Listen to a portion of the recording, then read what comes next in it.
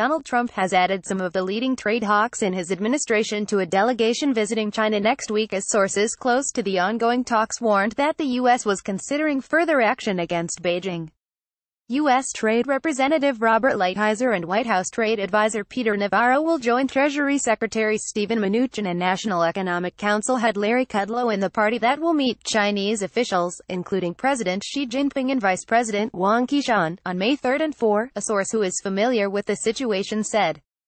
The possibility of Mnuchin visiting China was raised in February when Liu He, one of Xi's top economic officials, visited the U.S., the source added. That visit ended without any tangible outcome. The U.S. president announced the trip on Tuesday, saying Mnuchin, Lighthizer and a couple of other folks would visit China. "We're having very substantive discussions on trade. I believe the trade will work out, but I also think that China has never treated us with more respect than they have over the last short period of time that I'm president," Trump said. China's Ministry of Foreign Affairs did not confirm the visit but said on Wednesday that China welcomed the message that the U.S. wanted discussions. But the source was cautious that the talks would lead to a breakthrough. The United States Trade Representative is considering starting another investigation under Section 301 of the 1974 Trade Act against China's cloud computing sector. The legislation has already been used to investigate intellectual property. Steven Mnuchin may go to China. But is there a deal in sight? The U.S. Treasury Department is also working on measures to restrict Chinese investment in sensitive sectors in the U.S. and control American exports to China, another source familiar with the situation said. The measures may be released next month. Separately, the U.S. Congress is revising the law to expand the remit of the Committee on Foreign Investment in the United States to allow for greater scrutiny of investments from countries such as Russia and China.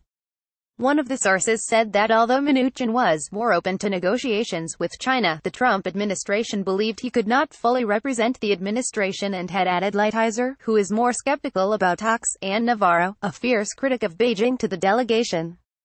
Earlier this month, Trump announced punitive tariffs targeting some $50 billion in annual imports from China as seeks to reduce the trade deficit between the two countries by $100 billion. Homegrown tech and domestic spend, China's answer to trade war. He also wants action from Beijing following a 6-month investigation into intellectual property violations, while U.S. businesses have called for greater market access and fairer competition. The trade action is expected to take effect next month after a period of review and comment by American industry. Trump has also threatened to target an additional $100 billion worth of Chinese imports, while Beijing has retaliated by announcing tariffs it will impose on more than $50 billion worth of goods from the U.S., including soybeans and other products produced in Trump's political heartland. The source said U.S. companies in China have already felt the chill from the brewing trade war, experiencing problems such as delays to license approvals and reviews of mergers and acquisitions, as well as longer waits to clear customs. While it would be easy for China to cut the surplus by importing more U.S. goods, the source said Beijing was less willing to discussing structural issues, such as changes to its industrial policy. Is ZTE ban the start of a tech war between China and the U.S.?